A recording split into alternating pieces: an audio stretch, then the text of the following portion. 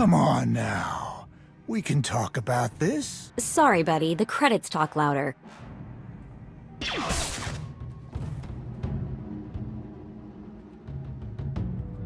Not another step. This one's ours. Captain, after all these years, I can hardly believe it.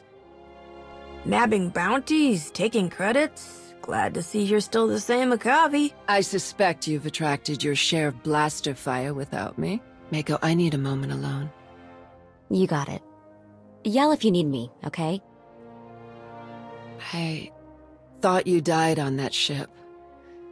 I gave you a Mandalorian funeral, and then I turned my back on everything.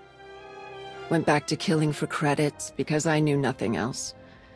That's how I met Mako. When I found her, she cornered a bounty but couldn't finish the job. I pulled the trigger for her, and we've been partners ever since. She sure didn't hesitate to point her blaster at me. Mako learns quickly. She's good with tech.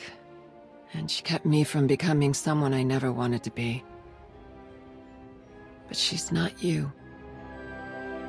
I miss my crew. You, Corso, Bodar, even Risha. You're my family. I want to come home and bring Mako with me.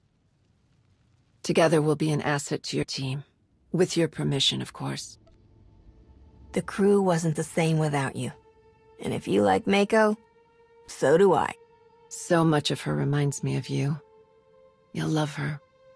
For the first time in years, I look forward to the future. Whatever comes, we'll meet it as a team.